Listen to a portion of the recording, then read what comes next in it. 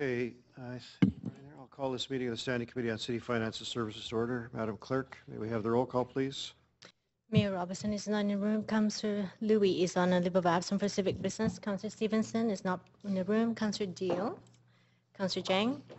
Councillor Reimer is not in the room. Councillor Meggs is in the chair. Councillor Ball. Councillor Carr.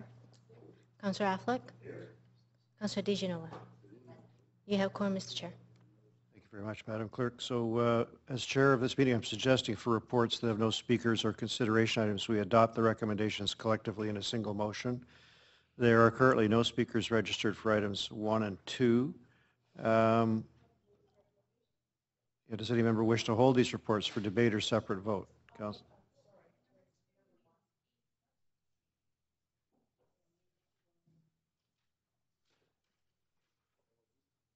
Okay, so Councillor Affleck, you've asked to hold 2.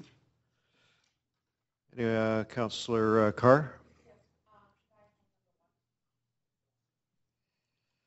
Okay, so that's a full set. No luck on that front. And I'll note that item 2 requires 8 affirmative votes. So when we get there, we'll have to do a head count. We're at 7 now. So the first one, contract awards for the renovations of Hillcrest Park and Riley Park. There's a number of staff present. You looking for a presentation, Councillor Carr? Sorry. Mr. Johnson? Thank you, Mr. Chair and Council. We do have a presentation. We're prepared to skip it if, in the interest of time, if you want to just go straight to questions. We leave it up to your discretion. Yeah, I'm fine with just going straight to questions. Okay, Councillor Carr, you held it, so I'll let you decide that question, which is great. So thanks. We will just go straight to questions. Councillor Carr, I imagine you have some. Yes, thank you very much, Mr. Chair. I do.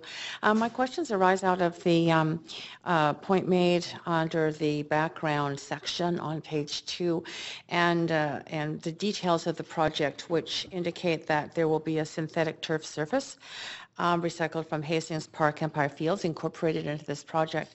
Now, there have been some concerns raised in the public and media reports around health aspects related to artificial turf, and I'm wondering if I could have a response from staff in terms of are we pursuing information about this? What's the position that we take, or where do we get our authority, our information from that can provide some reassurance to the public? Through the chair to Councillor, my name is Tina Mack. I'm the manager of park development at the Vancouver Park Board, and the Park Board, like all of you, are very concerned about some of the media attention synthetic turf infill products have had recently. We spoke to the media ourselves last week, and we find that there's no current scientific evidence or reason for concern at this time. We historically have always counted on provincial and Canadian health authorities. Health is not our expertise, certainly, so we count on the provincial health bodies to provide recommendations and advice, and they have recently and have assured us that there's not reason for concern at this time. We'd be appealing back to them and following any follow-up scientific studies that are proposed to come out of the States. Yeah. And, have you requested that our provincial health authority look into this so that based on the precautionary principle that we're doing due diligence in terms of asking them to do the kind of the professional studies that are required to determine whether or not the kind of reports we've seen in the media are accurate or not? So we haven't asked them as of this date. They had a response in the media last week. We will be doing so. Great, thank you. That's very good. Thank you. Okay, no further questions? Councillor Deal, did you want to move these recommendations? Okay, Councillor Deal has moved the recommendations. Any debate? Not seeing anyone on the queue, we'll go to a vote.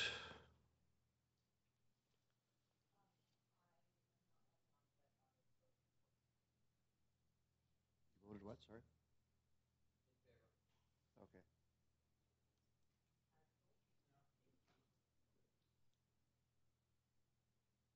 Councillor Stevenson's in favor. Okay, that passes unanimously. Thanks very much. Thanks to the Park Board staff for coming today. And you can send around your presentation if you're feeling sorry that we didn't see it. I'm sure it's very good. New Year's Eve celebration funding. We have some staff here to answer questions on that. Did you have a presentation at all, Mr. Dobrovolny? Or just No, there's no presentation. We're here to answer questions, and also there's members from the society that are here as well that could answer questions if there's specific questions about what's planned. Well, I think, Councillor Affleck has a question. Go ahead, Councillor Affleck. Yeah, thank you, Mr. Chair. Just one quick question regarding, because we got this report quite late, if you could just talk a bit about this $125,000 grant is really a one-time grant, and you talk in the report about the New Year's Eve Celebration Society will follow regular processes that support the city events. I wonder if you could clarify that for future potential New Year's Eve events and what that might mean for the future for the city. Yeah, I mean, we are quite limited in the funding that the city provides in general to the arts and events in the city, and so we know there's lots of competition for those funds. This is intended to be a one-time startup for an event that we think there's a real need for, and we think there's a tremendous opportunity, but we're looking at this more as a one-time startup, and then we would have them look to fund a majority or the costs through their own sources, and look at following normal procedures in terms of funding the event on their own. And the reasons for not getting to their goal for this year, I don't know if you can answer that question or if there's somebody. I think, I mean, they might choose to answer that. I think from our perspective, it's a brand new event. Winter events are higher risk in that they're so weather dependent. And so for sponsorship, attracting sponsorship dollars, it's harder to attract sponsorship dollars for the first year of an event that's held in the winter that is very weather dependent. And the expectation for this event and what we've seen from other New Year's Eve festivals or wintertime events is once they begin to have a bit of a track record, it gets easier to attract sponsorship funding. So we accept that rationale and recommend providing the one-year startup funding. Yeah, thanks. Thanks, Mr. Chair. I'd be pleased to move this when the time comes, if that's... Okay, Councillor Ball. Yes, thank you very much. I'm actually delighted to see this come forward, and I'm certainly looking forward to the event. I just wonder if you could just remind us of the impact of an event like this, or the proponents, in terms of tourism in the city at a sort of a low time. So I just wondered if you could have some comment on what you expect to happen.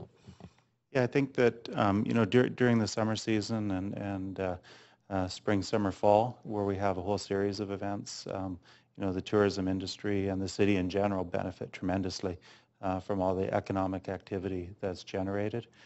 During the wintertime, there's a lot lower volumes, a lot more opportunity, and we think that certainly this is an opportunity to generate some of that tourism activity, tourism dollars, and weather permitting, that we'll see some good crowds, and as we did during the Olympics, in February during the games, it was great weather. We had big crowds outside, and the time of year didn't matter, and we're hoping that this will help to establish more of a wintertime tourism presence. That's great. Well, we've had many a beautiful New Year's Eve here, as well as people out with their hoodies on and rain and snow. So I've been on Granville Street where it's been completely crowded on New Year's Eve and it's snowing. So I have every expectation of success here. So thank you. Excellent.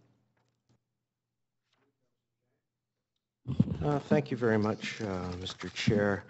So under the financial on page 3, it says the funding for the grant can be managed through a reprioritization of the existing 2015 operating budget. What's being reprioritized? What's getting lost for this big party? Happy to, Mr. Chair and Council, happy to jump in there. Are services being lost to the mentally ill or anything like that? No, largely what we're doing is through vacancies that we hadn't filled, we'll normally would put money into the surplus and carry it forward, and what we'll be doing is taking it out of the surplus that would otherwise be carried forward. So that's from efficiencies or from vacancies that weren't filled. So we're not taking money from other activities that would otherwise be funded in this year. Can we are there other priorities that have not gotten the same kind of look at? I mean, we have this surplus that we can use and reprioritize. Are there other things that we cannot use that money for besides throwing a party? Well, we're going into the budget process now, or we'll allocate the funds for next year. So certainly we will be able to allocate the resources appropriately as per council's direction. We did receive a motion from council to look at ways that we could support this. The society came forward recognizing that there were some gaps in order to be able to do it, particularly given the level of security that we wanted to ensure we had on the event for this particular year. So this is a way that as staff that we saw an ability to support it without it coming out of funding from another program.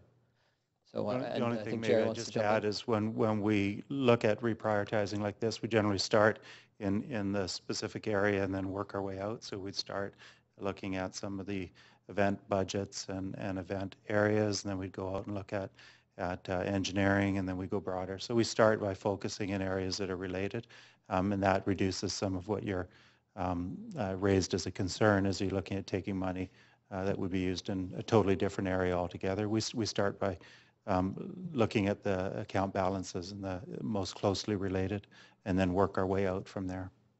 I'm always concerned that there is reprioritization when there's so many other services that don't get funded or can be used, for examples, helping those in need or for homeless outreach or something like that. That's part of the operating budget. And somehow New Year's Eve celebrations doesn't seem to me to be very important compared to the issues we have facing us, particularly areas like the downtown east side and other places where those with mental illness and the addictions are, being short-shrifted $125,000 for a party. Anyhow, thank you. Mr. Jang, Councillor DeGenova.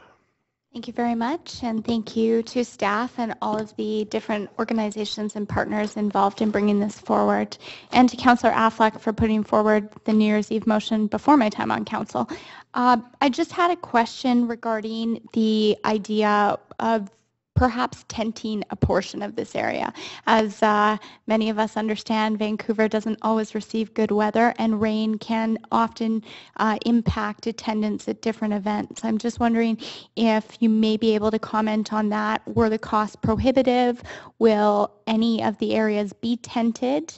And if not, would that be something we would be looking at for future years? Sure. The event organizers are here, so maybe I'll ask if introduce yourself from Brown Live. Sure. Hi. So there are going to be some areas that will be tented. We've got a family. Pardon me, Paul Reynolds with Brand Live. We do have a family zone that will be tented. There's a premium viewing area along the west side of Canada Place, which will be a ticketed area, but there will be parts of that are covered. Unfortunately, the majority of Canada Place Way is a sloping street, and in order to minimize the disruption to traffic and to keep the road closures as short as possible, it's just not practical in that area, and we've been directed through the work we've done with the city to try and steer clear of Jack Pool Plaza as an assembly area. So we're trying to find our feet this first year, and it's certainly something we can look at as we go forward, and we hope that the proof of concept will allow us to do that for subsequent years. Well, I'm hoping for a clear evening. I also just had one more question, and that would be regarding, I understand that the idea of this is that it will be an event that's free and accessible to all Vancouverites and an all ages event. I'm just wondering if there's a possibility, just after Councillor Jang had mentioned, especially at this time of year, keeping other people, especially those people who fit into the core need, top of mind. I'm just wondering if we may be able to sort of, or if the organizers had considered asking for donations to the food bank, not as something that's required, but as a way to participate and pitch in a little bit, especially during a more difficult time of the year for the food bank. Sure. I'm going to let my colleagues speak to that. I'm Heather Sharp. I'm the producer from Brand Live. We have reached out to the Greater Vancouver Food Bank and offered them a complimentary space at the site, as well as promotion to guests to bring items to donate, and they are considering that, and we're hoping to have them on site as well. Thank you very much. Councillor Carr. Yes. Sorry. Okay. Thank you, Mr. Chair. Yes, thank you, and thank you to all the staff and to all the partners that have brought this forward to the city. My first question has to do with the fact that I'm assuming in here it's written, it's intended to be a family event.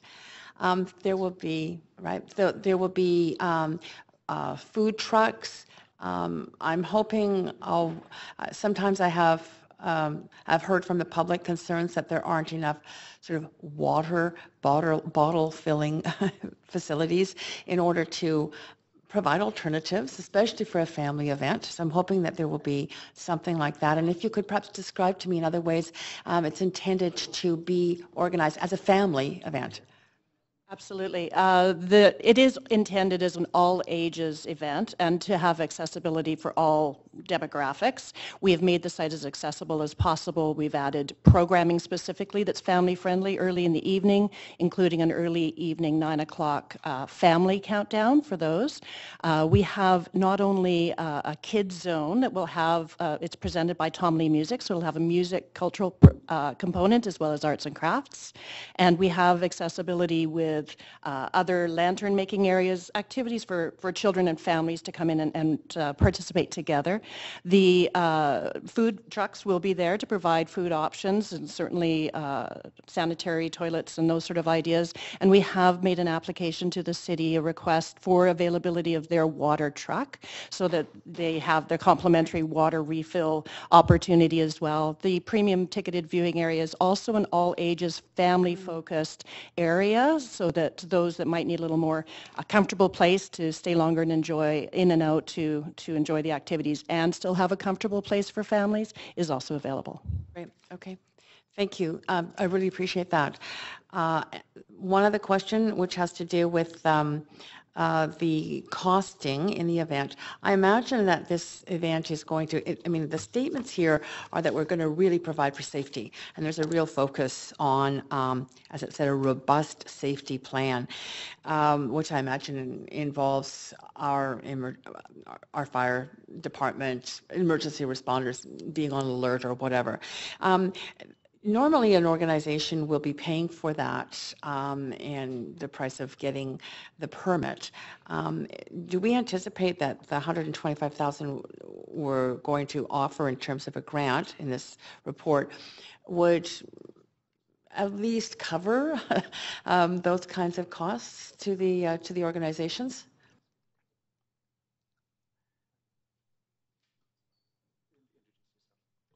I'm Sandy Swanigan, Senior Manager of Film and Special Events through the chair.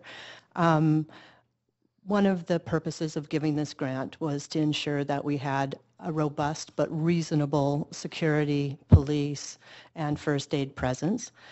We are continuing conversations on, this is an unknown product.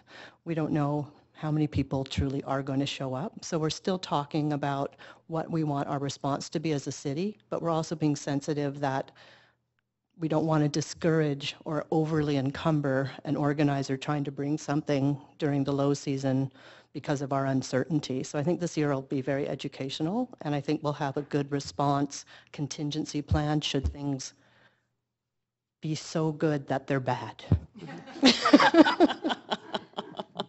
That's great. Thank you. That's it. Councillor Affleck, you got a few more here? Sorry. Okay, I'd like to move the recommendation. If there's no other speakers. Oh, Councillor, you had questions? You went on there, sorry.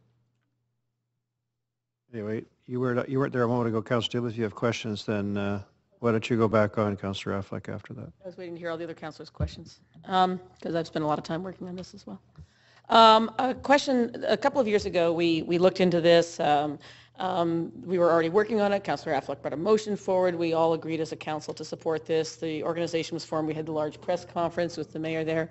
And a lot of work was put into that, and then it was drawn back a little bit. And I understand some of the reasons, but I think it would be nice to have a little bit of an explanation of how that was reformed, brought forward again in this successful format, and how this will then leverage us moving forward in the future. Things like having a record of having the event so that we make sure that it's successful moving forward in a more sustainable way.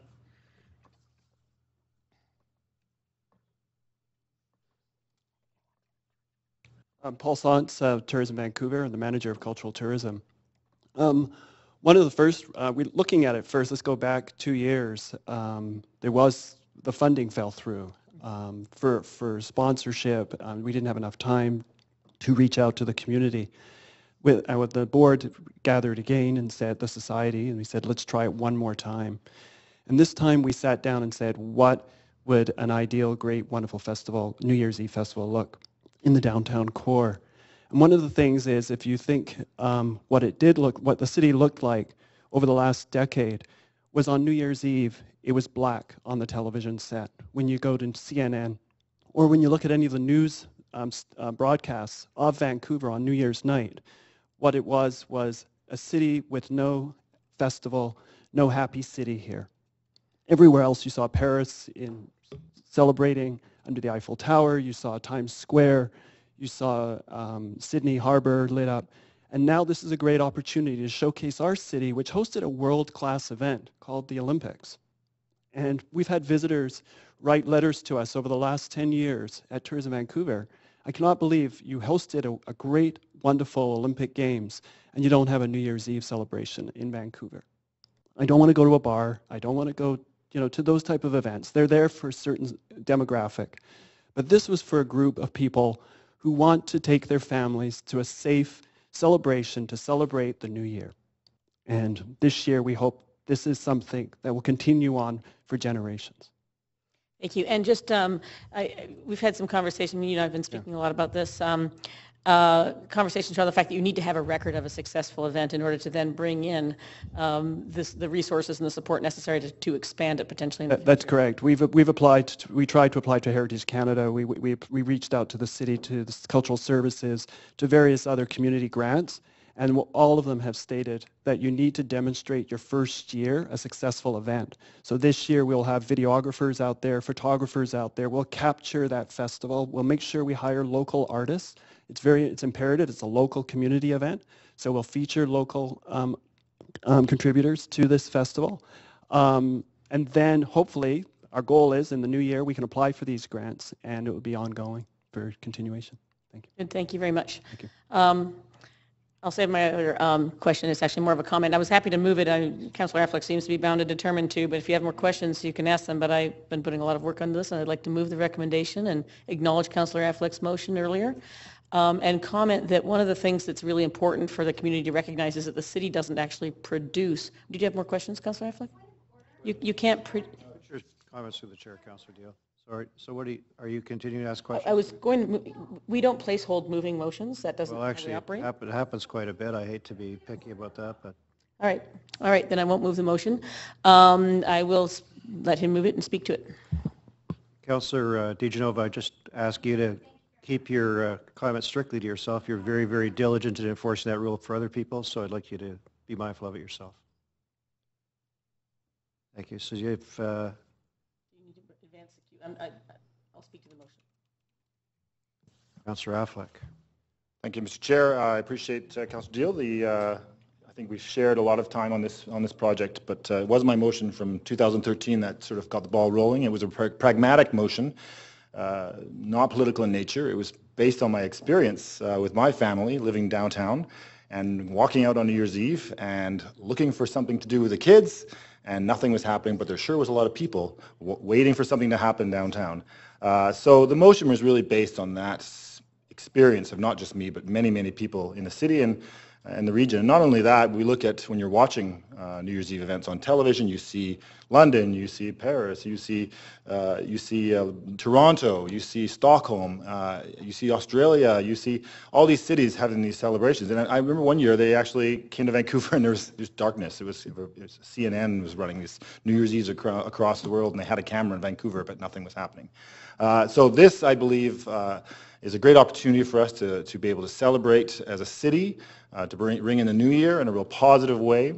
The recommendation is for money, but I understand from staff and from discussions today that this is a one-time ask, and that ability to demonstrate success is crucial for long-term success, and I'm hopeful that this celebration will be something that we can do every year safely for families and everyone, and that's a crucial part of it. I think that's was also my concern attending the random events that were happening all around town that weren't in any way controlled. It was a concern of mine, and so this is an opportunity as well to create a safe environment for all of us to enjoy. So I'm very pleased to move the recommendations, and I thank all the staff and all the people who are involved in the process, the DVBIA, to pushing this forward. I know it's a challenge. I know it's a big budget, and in Vancouver it's tough to find donors.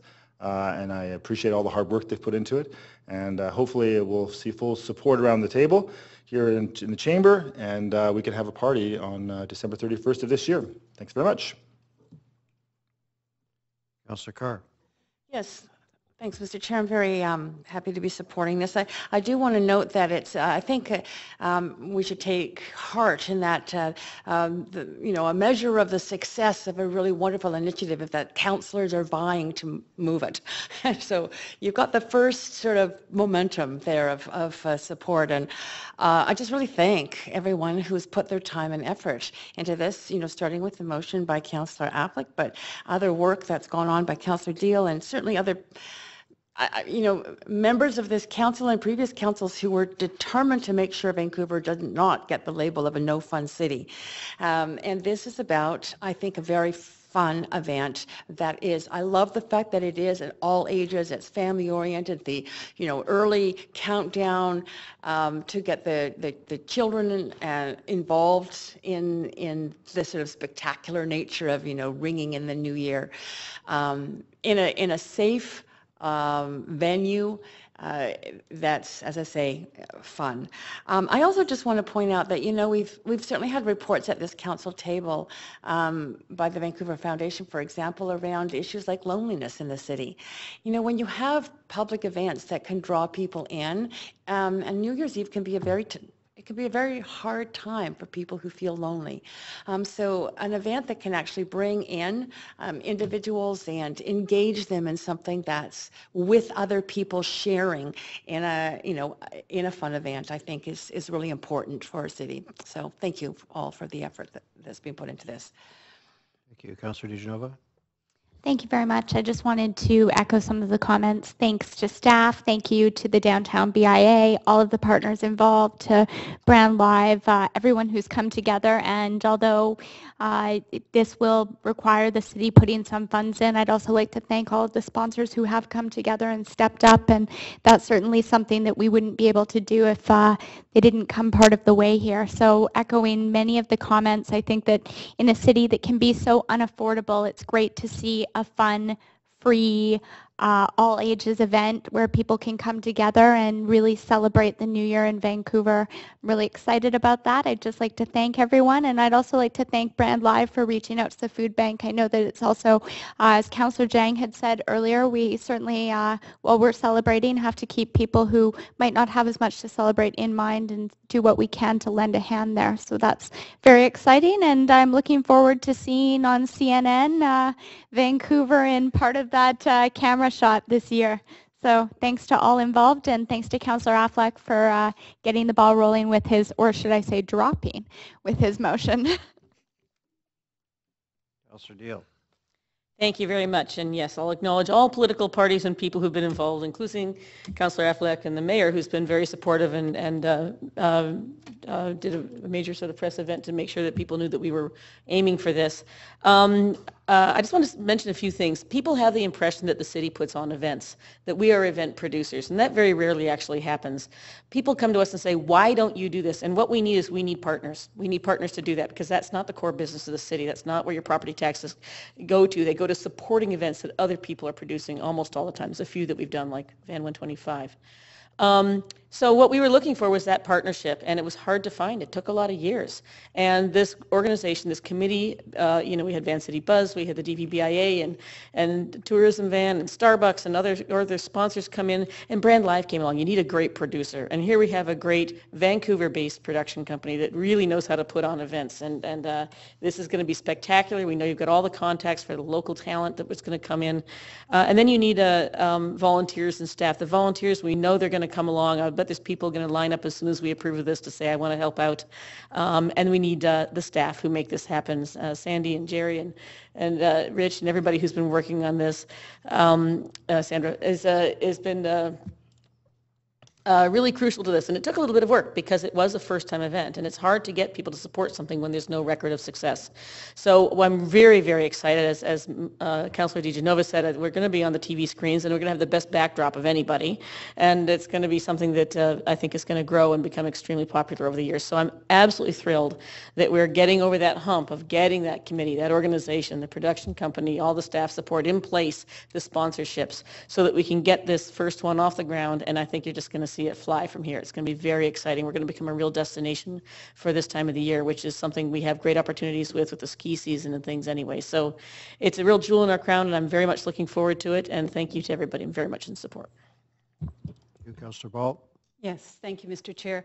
Events that are successful are events that serve many, many audiences and also achieve social ends and provide employment for those who really need that employment.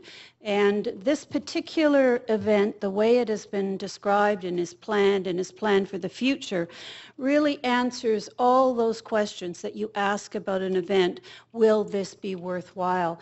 And I am very grateful that our city staff have taken the time to actually find a way to make it possible for us to support and lift this off, because I do feel that we'll have many, many years of really successful New Year's event, which actually fulfills all of the promises of a great event. So thank you. Thank you to everyone. Thank you, Councillor Reimer. Yeah, some brief comments. I know people have spoken to how great it'll be to see Vancouver on New Year's Eve on the news, although presumably if you're at the party, you won't also be watching TV, but other people will be. It is a fantastic thing for tourism, for city branding. It'll be fun. I know when former Mayor Owen canceled New Year's Eve in Vancouver, it created a meme that has been very hard to run away from as a city, back to the spirit that I think more embodies Vancouver, which is a good, fun, community celebrating city. I do, though, it's a big community-wide event. These issues around dispersed events and community building that have been raised, signature events tend not to be great at that, so I don't want to lose sight of the fact that community-based New Year's Eve celebrations are still an important part, I would hope, of what goes on in our communities around the city, and that small grants and other ways that we support community and coming together in a way where neighbors are meeting neighbors are, an important part of what we do as a city. And this signature tourism city branding event is not meant to replace that kind of activity at the community level, but happy to support it for what it is. Thank you, Councillor Stevenson. Well, I had no idea that there would be so much chatting over this.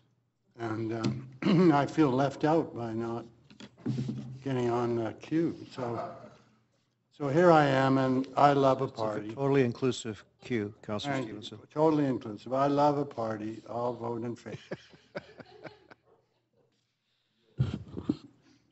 Okay, well, that's pretty exciting. Thank you. Mayor Robertson. Well, I'll just add my enthusiasm and my big thanks to all the partners involved. And after being nudged and chided on this by Van City Buzz repeatedly, which it was great. There was a media partner in this that took a real interest in it and kept driving it. DVBIA, Charles, you and the team there have been really strong, and lots of great partners. Convention Center Tourism Vancouver, Brand Live pulling this together. We've got lots of great sponsors, and the city staff team have done a great job pulling it together. So it takes many hands to make light work, and we want to bring the light to the New Year's Eve here in Vancouver. So congrats to everyone for all the great effort to get it to this point, finally, after a few tries, and we'll look forward to a great New Year's Eve here in Vancouver. Thanks for the great work.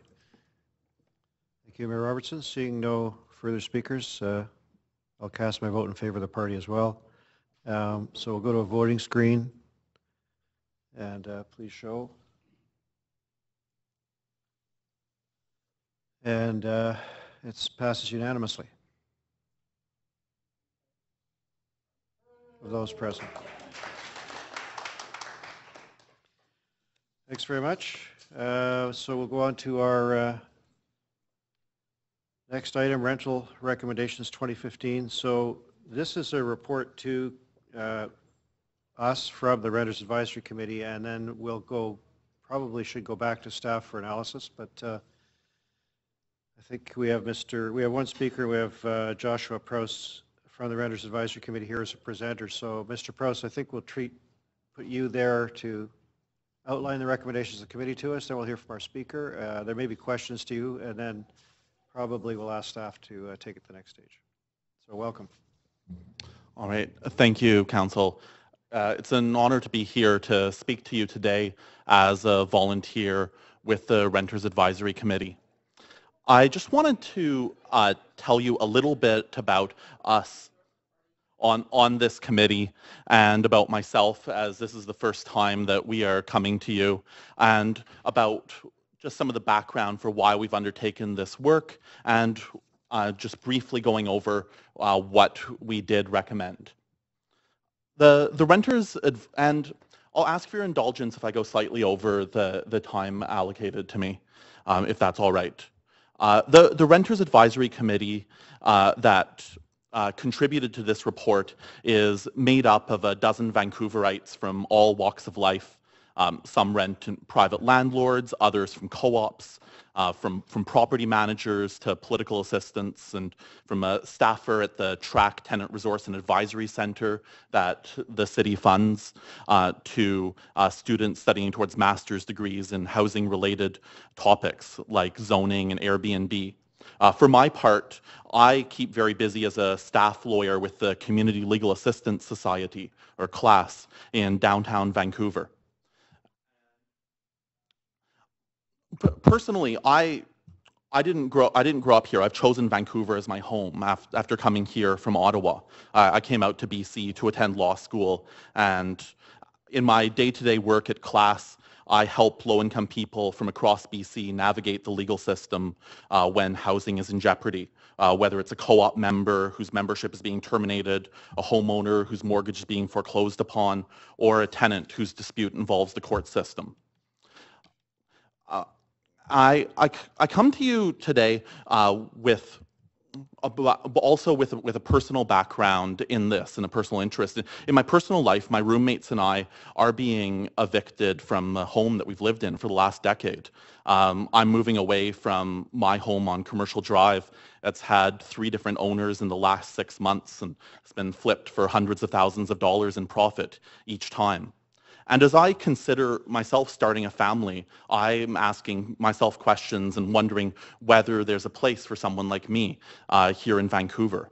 And these are questions that are increasingly on the minds and lips of our generation. We think of Vancouverites like Evelyn Shaw asking us to consider what those who can't or won't take on $1 million in debt are to do, and organizations like the Carnegie Community Action Project that ensure that halls like this stay focused on all Vancouverites. And we know that Vancouver has an artificially low vacancy rate. We know that rental rates for rent keep rising. We know that most Vancouverites rent their accommodation, but that this percentage keeps dropping. So what can we do about that? And the City of Vancouver has been an important player in discussions about renters for a long time. You directly control a lot of policy levers that determine how friendly this city is or isn't for renters. But in this era of cooperative federalism, no government acts alone. And federal and provincial spending policies and laws are working either with or against city bylaws and programs. And for decades, the City of Vancouver has passed resolutions calling on the province to make specific changes to our tenancy laws. And we've seen calls for Residential Tenancy Act changes emerge from the Downtown Eastside Area Plan and documents like it. And now the province has come to Vancouver asking for input on residential tenancy laws. Earlier this year, in a motion that was unanimously adopted by this chamber, you asked our committee to review the provincial residential tenancy system and to provide recommendations on how it could better support renters. And I'll just say that I think it's important that the tenancy system have a balance between the interests of landlords and tenants.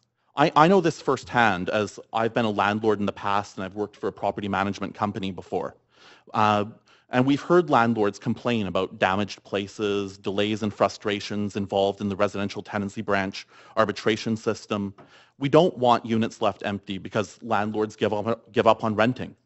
But we are a renters advisory committee, and we exist to try and bring a voice to a group that is often underrepresented in our policy processes and consultations.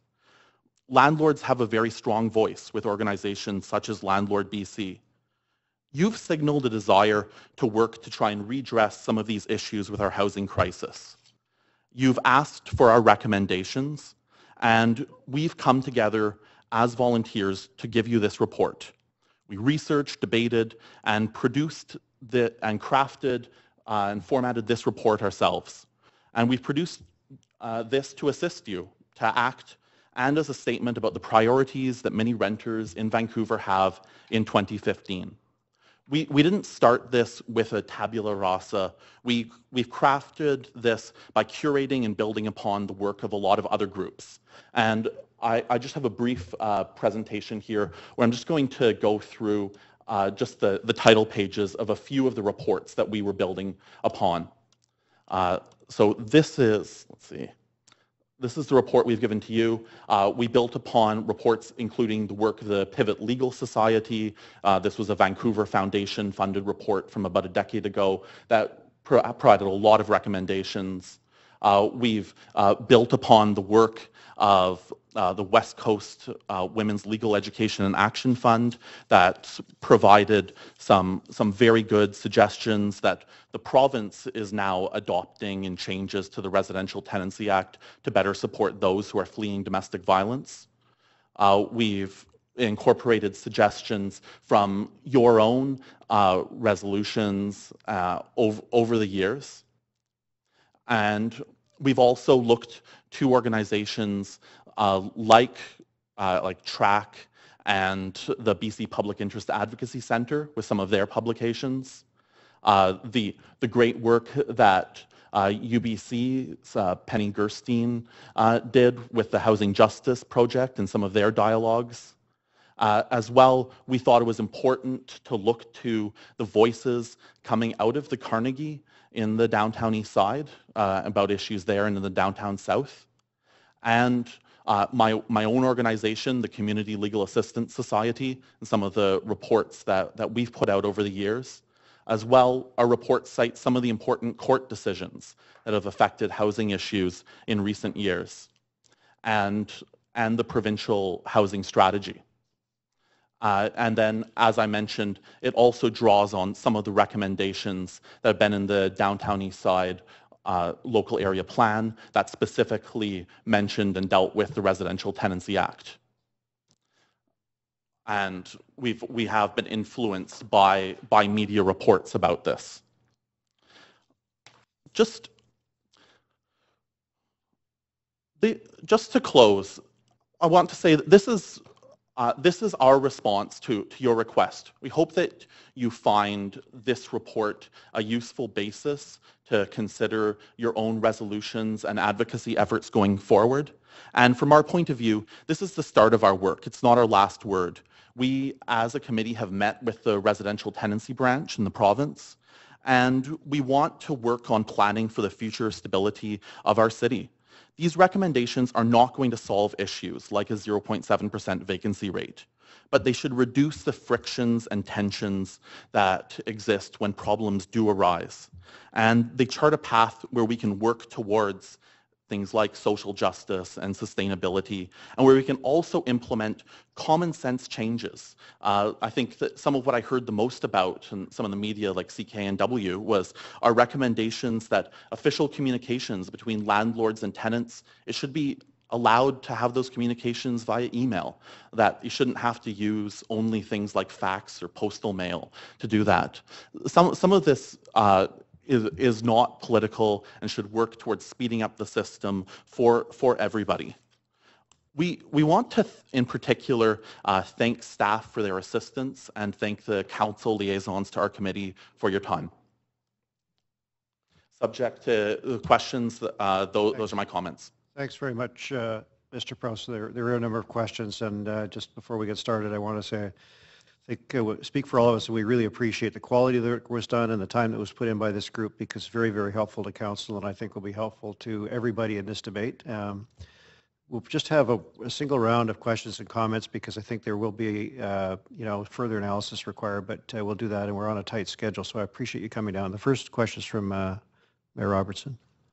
Yeah, thanks very much, Mr. Prowse, and please pass along my thanks to everyone on the Rental Advisory Committee for the work done on this, and taking the time and noting some urgency to it in getting this feedback, given the pressures on renters in Vancouver, which, as you eloquently state, have been significant pressures for many years, and you guys, I think, did a great job of mining all of the different literature, the studies that have been done by great organizations here in Vancouver about the challenges with the Residential Tenancy Act and the challenges we have on the ground here as a result.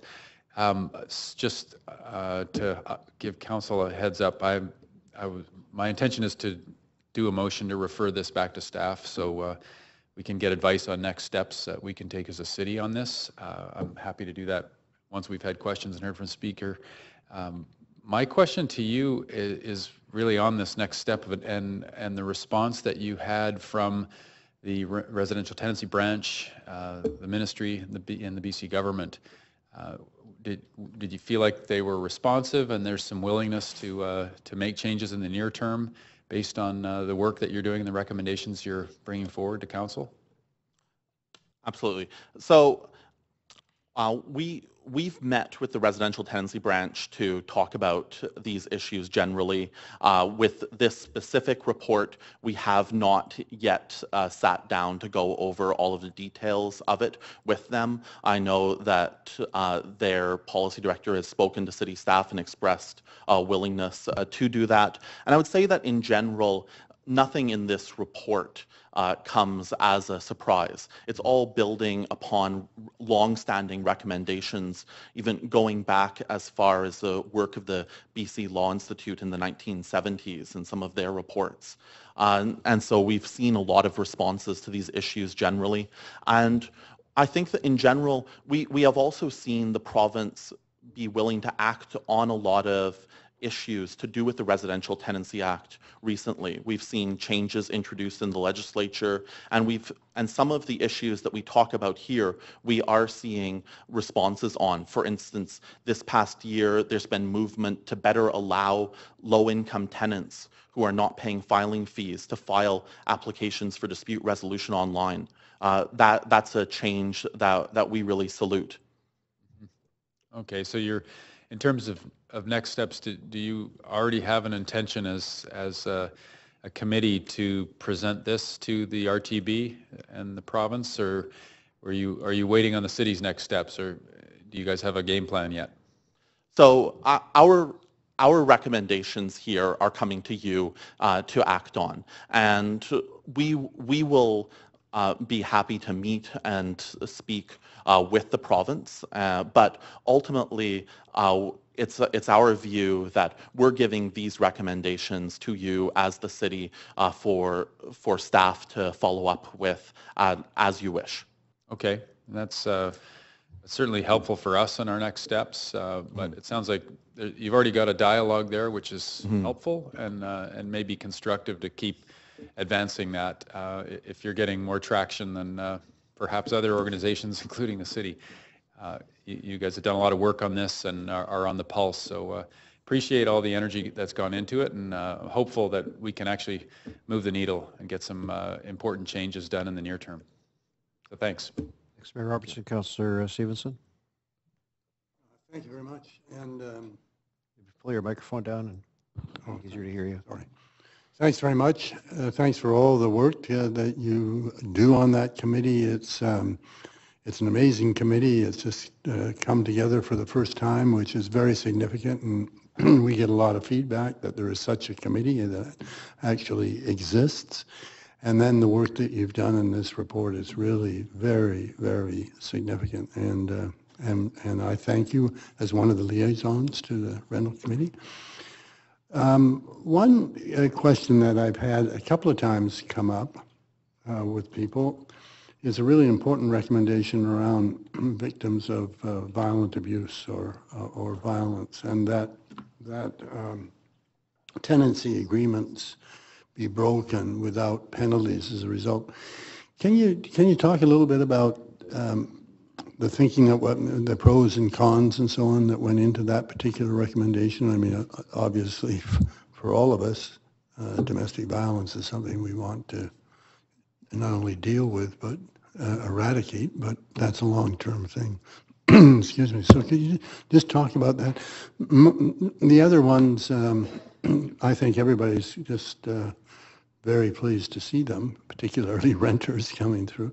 But there's some misunderstanding about this one, and so I thought maybe if you could get a little history in that. Absolutely. The issue of being able to get out of fixed-term leases in cases of domestic violence, or also in situations where people are aging out and are going to go into a care home in the later years of their lives. This is an issue that provinces around Canada have been facing and taking action on in recent years. We've seen action on this as part of domestic violence initiatives in Ontario, in Nova Scotia, and now we've seen this introduced into our legislature here in BC, and it's presently being debated in Alberta. And the problem is that we don't want to have fixed-term leases be a barrier for people to leave these types of relationships. The solution has generally been that if we can put in place a system where we have some verification, then there should be a way to give a month's notice and get out of a fixed-term lease, so that you don't have the obligation to pay out the rest of that lease or to pay an undeterminate amount of money. And we've seen successes with this. This has been introduced as a bill in the legislature, and there's still a lot of work to be done about that. The province will be consulting about this over the coming months, about exactly what is the nature of the regime that gets put in place, what's the nature of the verification requirements, and how can we make this as effective as possible while having adequate protections involved in it. Does that answer your question? That's perfect. I appreciate that. That's right on. Thank you. Mm-hmm. That's all my questions. Chair? Thank you very much, Councillor Stevenson. Councillor Reimer. Yeah, well, I thank you for being here today. And I've been involved with probably an embarrassingly high number of reports from resident advisory committees at this point in my 7 years on council. And I have to say, like, if there is an award for resident advisory committee, both in terms of research and effort put in and attractively desktop by the members of the committee, you guys really deserve it. It was a pretty amazing effort that you put into it. So you told us about the process you went through to develop, looking at various reports that have come out over time, and that this was intended to be somewhat iterative, in addition to including the perspective of the Renters Advisory Committee. What you didn't tell us about was who is on the Renters Advisory Committee. So can you speak to that a bit? And I know it was a subcommittee, as one of the liaisons was had a front row seat to the work that you did. Can you speak a bit to that, the kind of backgrounds that they come from and the expertise they might bring? Absolutely. I won't go over everybody on the committee, but some of the real expertise that came in terms of this particular report was we had one staff member from TRAC, Tenant Resource and Advisory Center, Parveen Katara. She brought a lot of her experience over the years taking phone calls from tenants in Vancouver and around BC, and what some of the issues that she had identified there were. We also saw Karen Sawatsky, a student focusing on issues with Airbnb over at Simon Fraser University. She brought a lot of expertise as well. And then then everybody else on the committee came and offered suggestions as we went through a sort of iterative process. We looked to these reports that were out there, but we didn't just like copy and paste all of the recommendations from them. We went through and as a committee identified what are some of the ongoing issues, what are some of the top priorities that we have that we'd like to share with you. And that's how we came to, I think one of the media sources said 27 recommendations in here. That's very helpful. And just council may not remember because it's been a while since we established the Renters Committee, but in terms of perspective, I mean, there are rentals, which include renters, but also landlords and other levels of government. The perspective that the Renters Advisory Committee took in preparing this report, was it that of renters or people providing advice on rentals in a broad sense? So the perspective that we took was that we received a motion from council asking us to identify ways to improve protections for renters. That was the name of the motion. And we saw our role as a committee of renters in this city to be able to draw upon our own experiences and offer suggestions on how this system could be rebalanced to better protect renters. We didn't see it as our role to try to deal with all issues or to try and say that we're somehow representing landlords or property developers. We're not. We drew upon our own experiences to try and offer recommendations from them. Okay. Last question. You mentioned the number of recommendations. I know there was some debate in the committee about whether to provide an exhaustive list, because certainly there are lots of issues, or whether to do a shorter prioritized list. Can you give council some sense of what decision you made and what informed that decision? Absolutely. So in the report, we grouped the recommendations into 6 different areas, and we provided more recommendations. No, some of these issues are more priorities than others. As we came together to talk about this, some of the real priorities that we saw were increasing protections for renters in SRA units. And this is something that we saw coming into the Downtown East Side local area plan, where there was a recommendation to change the way that rent control worked. We had another key recommendation, this was part of the motion from council, was about the issue of renovictions.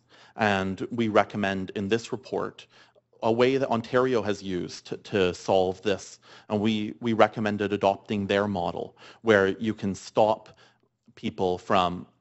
landlords from evicting tenants simply in order to try and raise the rent, while retaining incentives and the ability for owners to improve their suites. And we thought that that could be a good model to try and help with this issue. And a last priority that we saw coming out of this was the issue of repeated fixed-term tenancies. And we've seen this come up repeatedly in the news. And our recommendation was that it might make sense to have a couple of fixed-term tenancies. Usually these have been annual tenancies, but we've also seen situations where this has been abused. I've seen cases where landlords have said, okay, you have a 1-month tenancy, and we'll repeat this tenancy every month. And at the end of the month, it's up to me whether it gets renewed or not. And some would say that this is just up to the free market, and if you don't like that, you should move.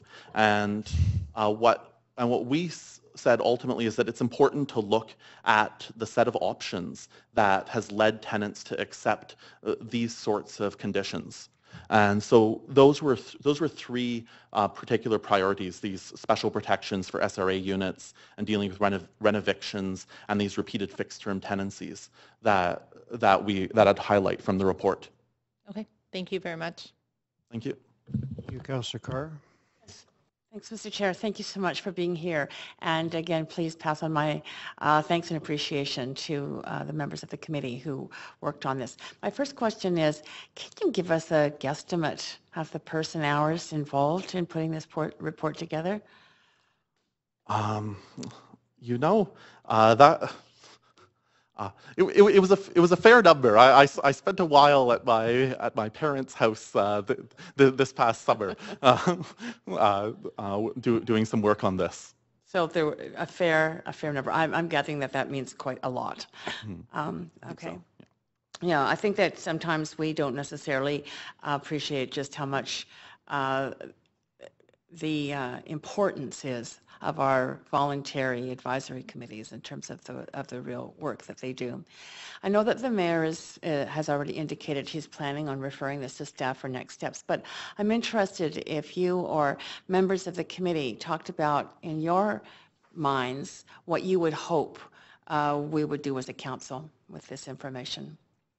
Yes, I think that I don't know if I want to speak necessarily on behalf of everybody on this, but I think my impression is that we see sort of two goals coming out of this. One is just that this will be a document that people can look to for suggestions, and that this can guide future motions that you have if you're going to call for particular changes. So we see this as a document that will simply stand as a document that the province and others can look to, and the second expectation or hope that we would have as a committee would be for some follow-up or communication with the province about this. If there are particular issues that you feel relate to other plans or things that you feel are important as a city,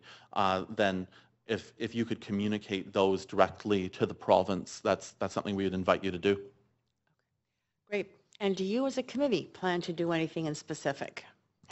Well, we understand that there may be other things referred to us, and I know that a lot of those on the committee are particularly interested in delving into a lot of the issues to do with renters that are really very squarely within the jurisdiction of this council. So I think that this is the start of a conversation, but not the last word on it. Yes. I could see a lot in terms of the language, protecting the rights of tenants, enforcing, enforcing the situation or the laws, bylaws in our case, regarding landlords. There is a lot of overlap, different jurisdiction, but same issue. Regarding the point of getting tough on the lawbreakers, you used some interesting language, mandatory minimums. Not necessarily in my mind associated with progressive thinking. So I'm wanting to verify. First of all, these are not sentences, jail sentences you're talking about, correct? That is correct. Actually, I remember when this report was being discussed, there was a call-in hour about it on CKNW. The first caller noted, who was a landlord, and talked about some of the difficulties that he'd had with a previous tenant who had left behind a large anaconda in the unit. And so I'll say that we are not recommending jail terms, and we're not recommending like snakes or anything like that. Good to know. Okay, that's the end of my questioning, but thanks very much. Yeah, I'd say we use, when we're talking about a mandatory minimum, one of the things that we're really talking about is the idea just that it should never be cheaper for a landlord to ignore the law rather than follow it. And the current regime where the law for how an eviction should work isn't followed, one of the problems with that is that it's not designed to be punitive. It's simply designed to compensate people for their losses, which makes a great deal of sense. But that doesn't always work well in our experience with particularly low-income tenants. If you're kicked out of your housing illegally and you don't have receipts from a hotel because instead you've become homeless, your financial losses may be very low. And And that's really what we were getting at, that we see some unfairness there. Thank you again. Thank you. Thanks. Before we come back to you, Councillor Stevens, we have one speaker, so I'll invite him to come forward now. Thank you very much, Mr. Prost. That's all your questions. Vince Federa.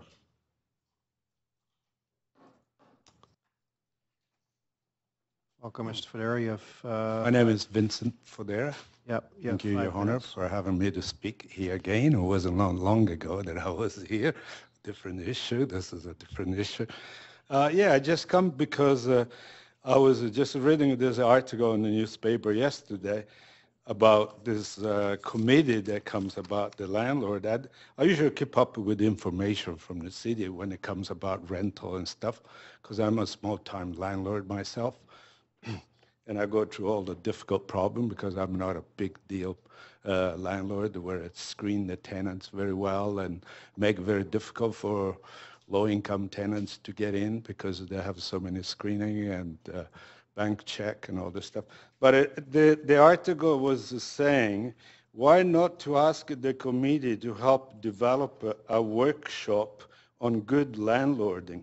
Taking the course could make landlords eligible for modest rebate on their annual house owner grant application. Landlord could also be invited to sign on to a code of conduct that incorporated the report suggesting that I would sign. This article was written by Tricia Kelly, a very famous journalist. I think she's not here. But yeah, I agree with the problem on the downtown east side. Some tenants, they've really been evicted and pushed out by hotels and stuff. I think this is what it's been created for.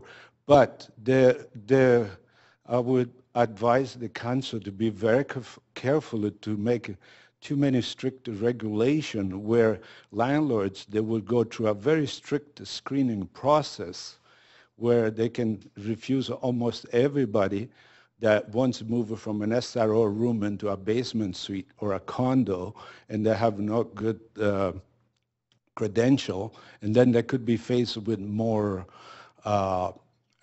homeless, being more homeless rather than just find a better place in the downtown east sides. Also, I want to advise the council that they should thank all the people that run those SRO downtown, which mostly they are ethnic like me, different nationality, and they put up with all those problems that those homeless people create, destroying their property and stuff like that. So I would advise the council they should first thank those people that they don't come here to City Hall describing their problems, which there are very few numbers of big problem, instead of just take the advice from those people here, right? That's all I want to say. Thank you. Any questions? No, thanks very much. There are no questions, but thank you for coming today. So, Mayor Robertson, do you want to lay down the next step here? Yeah, I've advanced some language, a motion for next steps on this one to the clerks, which we should get on screens. Basically, it states that council thank the Renters Advisory Committee for their work, accept the report, and direct staff to review the recommendations and report back on next steps for advocacy as part of an update to the city's work to better protect renters. Pretty basic language for next steps. I think we've got a great report to work with here, but would benefit immensely from our incredible staff taking a look at it and helping advise us on our next steps on advocacy. We've done lots of advocacy on the Rental Tenancy Act and changes that we'd like to see, but I think we can certainly refine that based on the expertise from our Renters Advisory Committee and the work that they've done to pull together these recommendations. So I'd like to have the staff's report back on that in the near term, and we can take some next steps from there. And thanks to staff in advance for taking this on. I know it's near and dear to your hearts, and lots of work has already taken place. So that combination of the advisory committee's recommendation and staff's expertise should be potent in the response that we get. Okay, it's quite straightforward. I don't see any speakers, so unless someone really wants to speak to this, we will move to the voting queue. And councillors, please show your vote. I was on the wrong screen here.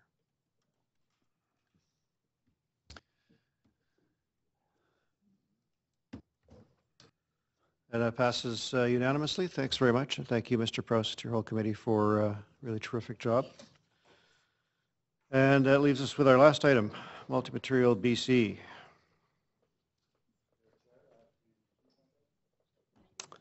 Councillor Affleck, yes, you're withdrawing due to a conflict of interest. Thank you very much. Do you have a presentation, Mr. Dobrovolny? We have a presentation, but I know that council is running late, so I'll leave it to council if you'd like to see the presentation, or if you'd like Council us is quite up to skip speed, it. but And is go there anyone who wants to see the presentation? Okay, not seeing it. Looks like you're off the hook, Mr. Dobrovolny. So any questions to staff? You're still there, Mayor Roberts. Oh, we've got a speaker too. So any questions to staff? You're still there from the last time, eh? Yeah, left over. Yeah, okay. Councillor Carr, you have a question for staff? I do, thank you. Thanks very much, Mr. Dobroni. My first question has to do with the level of service. Now, my understanding in reading the report that there was consideration around whether or not switching the service to being done by Multi-Materials BC would achieve the same standards that we have set in the city under our Greener City Action Plan. So I'm just looking for affirmation from you. It appears that that's the case, that we have confidence, and maybe on what basis we've got confidence that MMBC can achieve the same levels of diversion and service around our recycling. Yeah, absolutely, the same or better. We've had conversations already with MMBC, and we both share the common goal to be sure that we, in this transition, that we would maintain the high levels of service and continue to improve those level of service as time goes on. Okay. I had a very specific question. In the report, it says that there will be no there'll be no residential recycling on Musqueam Reserve. What's the alternative for those who live on the Musqueam Reserve? Yeah, so right now, we provide those services to Musqueam, and so as we're recommending to turn that over to MMBC, the recommendation is we give Musqueam lots of notice that they can then make alternate arrangements, either work with MMBC or look at other options, but we'll give them lots of notice that during this one-year transition that they can also make arrangements to their satisfaction. Okay, and we're confident that that can happen, that there's lots of opportunities. Yes, and we've begun discussions and we'll continue. And we've been in discussion with Yes, absolutely. Yeah. All right. So, okay, thank you very much. Thank you, Councillor Reimer. Hi. Questions about, sorry, I'm just going to get the right report in front of me here. Item D, about talking to the Minister of Environment. Am I right on that it's D? Sorry, I have way too many windows open. Yes, so recommendation D around Ministry of the Environment. One of my big concerns for this whole process is the ability to maintain, very hard-fought gains in terms of service level and recycling rates, and our staff have done a really amazing job, particularly over this last 6 years with the transition to more aggressive diversion rates. So can you speak a bit to what we would anticipate from the Minister of Environment in that regard? yeah, so the intent was that we would keep the ministry as well, involve the ministry in our discussions as well as MMBC. MMBC, is a creature of the provincial government. They have standards and targets that they need to meet. They've been meeting those, and those standards and targets fit well with our Greener City objectives as well. But we want to include the provincial government, the ministry, and as well as the MMBC staff moving forward.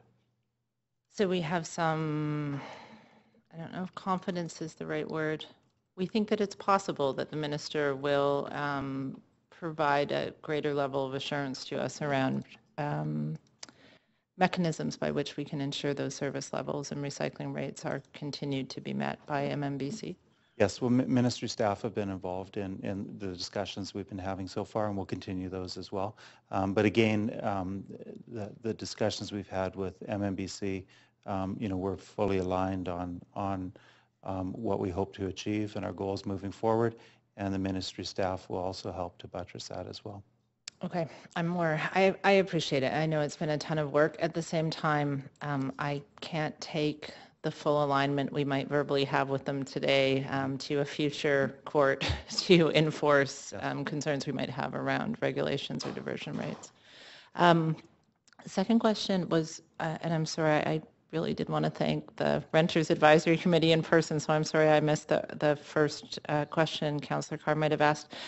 There's been some confusion about who's contracting who and why that is. So can you just flesh that out for us? Sure, and it isn't intuitive, so I'll walk through it step by step. So in 2013 and 2014, Multi-Material BC was created, and their mandate included the responsibility for residential recycling across the province. And so they became responsible for providing the service. The City of Vancouver chose at that time to continue to pick up residential recycling in much of the city. There's a portion, the downtown core, that we contract out. So we became a contractor to MMBC because they had responsibility for it. They paid the city funding for us to pick it up as a contractor to them. And what we're recommending today is that we no longer act as the contractor to MMBC, and we cancel the contract and have them now be responsible for the collection of residential recycling. So it's interesting. I cannot think of another situation in which the city is a contractor to an external agency. Yeah, I can't think of one for a core service such as this. Okay, so it's extremely unusual, if not unique, circumstance. Yeah, and it goes back to the producer pay model and the creation of MMBC to fit within that producer pay model. Okay, and then last but definitely not least is staff transition. So the intention, we have a increasing number of people who are choosing to litter in the city and abandon waste. So the intention is to that staffing would move into that area to deal with urgent needs there. Yes, we have a tremendous need. We've seen an increase in litter on the street. We've seen an increase in litter in the cans. We've seen an increase in abandoned waste throughout the city. And it's been a tremendous problem over the last year or two as it's been growing. And so this provides us an opportunity to transition that staff over to deal with this problem that we face and continue the high level of recycling services that the residents will receive. Okay, thank you. Thank you, Councillor Emmer. Councillor Ball? Yes, thank you very much. I'm just wondering about the sort of the basics of who our public are going to talk to. If they're happy or not happy with the service, they now phone 311 or they send us letters, or what is the process, and how many different processes are there going to be? Because I understand, at least from my reading, that there will be the MMBC action, there'll be a separate glass collection, and then there will be our garbage, basically. If I'm wrong, please correct me, but if you could fill us in as to how the public will communicate what they need. So there will be 3 pickups. There will be a green waste pickup, there will be a garbage pickup, and there will be a recycling pickup. And within the recycling pickup, it will include glass. So glass will be part of the recycling pickup. We're currently rolling out the glass over the next few months with city staff. But when it transitions, if council approves the recommendations and it transitions over to MMBC, they would inherit not only the recycling, but the glass as part of that as well. You touched on what is probably the most important piece of communication, public information that we need to get out, is that the fact that there would be a new contact number for complaints related to recycling. For the most part, the residents shouldn't see a difference. There'll be a different color truck that comes by and picks up their recycling, likely on the same day. But if there's a problem with the service, then there would be a call center created that MMBC would manage, be responsible for, or their contractor would be responsible for. And so that's one of the key pieces of information we have to get out to the public, is that this change is taking place so they understand that, but most importantly, there would be a new number. And what we've seen from other cities is there's a transition period of time where people are calling both numbers. And so 311 would still accept those calls and forward them.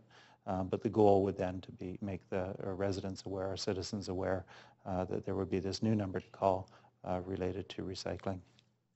Thank you, because I think that will be very important. As we all know that it's important to receive that information. Will we keep track of that information over the first period of time? And that's part of the reporting. We want to, as I said, both MMBC and the city are committed to having this transition be successful, having the high level of service maintained and improved.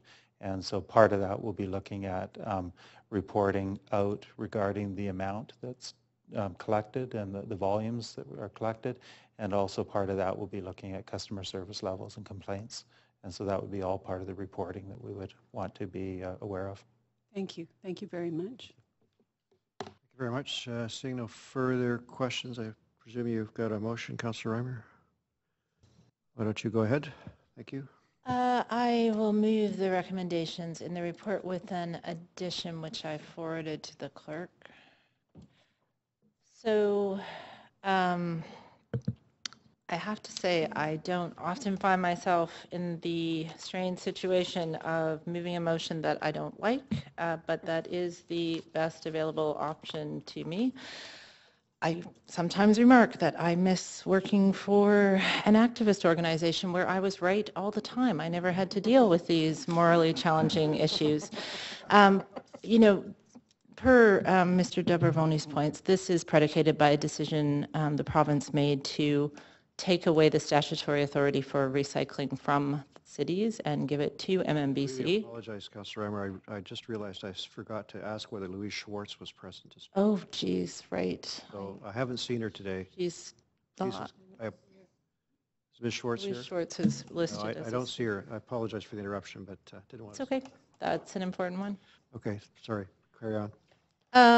So to say that the impetus for all of this was a decision by the province, I know council is very familiar with this because we have gone around this bend many, many times, but that to say even more morally ambiguous is that I believe in the principle of extended producer responsibility. So this whole thing is predicated by a policy and principle I agree with, but an implementation that I have greatly struggled with in its practical reality. We have seen such phenomenal achievements from our staff on the front lines in solid waste on both service delivery. One of the most common complaints I got in 2008, I got an FOI that wanted every email that had been sent to me over a period of time, and I'd say 80% of them were waste complaints. And to see, now I can't remember the last time I got a complaint on pickup, and to see diversion move almost 20%, or okay, let's call it 15, but still a pretty significant chunk of movement over a 6-year period. To give up control of that is a very challenging position to be in, but really with MMBC providing us with the options available to us, this is the best preferable course of action at this point. I really wanted to acknowledge that staff in engineering, Mr. Dobrevony, Mr. Shamus, and the crew have gone to great lengths to find ways to ensure to the best of our abilities that there will be mandatory information disclosure, that we will have the legislative tools that we need to ensure service levels maintain or increase for our residents, and that we continue to make the progress that we expect on our environmental objectives. And I also wanted to thank frontline staff, though. If this isn't easy for me, I'm sure it's a much harder discussion and moment for them. I think their willingness to work on a transition strategy has been quite appreciated, and there is this very clear and real need to increase service around abandoned waste and litter and the increasing challenges there. And per the amendment speaks to that I wanted to make sure that in this period of transition, we are focused very clearly on that need, and also that it's well articulated so that at some future date, there's no concern that we thought we understood what we were moving into, but it wasn't clearly written down. So that's why I provide it today as part of the amendment process. Thanks. Okay.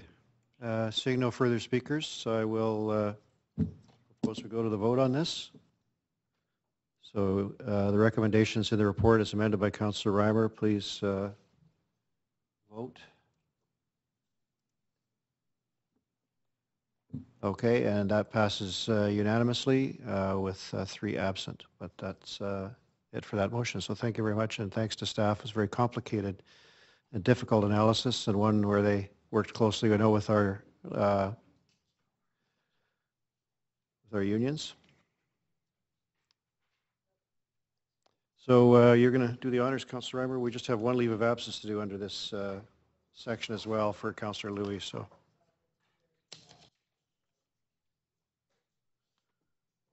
So that concludes the standing committee portion. We'll convene a regular council. Thank you very much, Chairperson. We now convene a regular council to deal with the recommendations and actions from today's Standing Committee on City Finance and Services. Madam Clerk, may we have the roll call, please?